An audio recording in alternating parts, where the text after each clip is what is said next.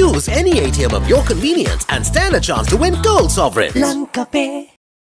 The agreement in principle with the ad hoc group of bondholders follows the initial agreement reached in early July 2024 on the key terms of a contingent debt treatment. Accordingly, defaulted bonds and overdue interest will be exchanged for new instruments linked for future GDP growth, governance and standard fixed interest bonds. Releasing a statement regarding the agreement in principle with the bondholders, the Ministry of Finance stated that Sri Lanka is expected to benefit from an upfront debt stock reduction of approximately $3.2 billion, which could increase to a maximum of $4.6 billion in the event of an economic downturn.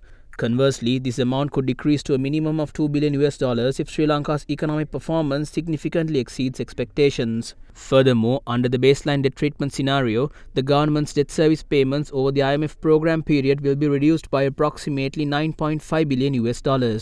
The average maturity of the bonds will be extended by over 5 years, and the interest rate will be reduced from 6.4% to an average of 4.4%. Bondholders will also consent to a present value concession of 40.3% in the baseline scenario, calculated using a discount factor of 11%. In terms of the highest state that will result from significant economic outperformance in the future, bondholders' present value concession relative to the joint working framework has increased from 27% to 33%. Meanwhile, the Minister of Finance also stated that the government has finalized an agreement in principle with the China Development Bank on the key financial terms for restructuring approximately $3.3 billion of sovereign debt.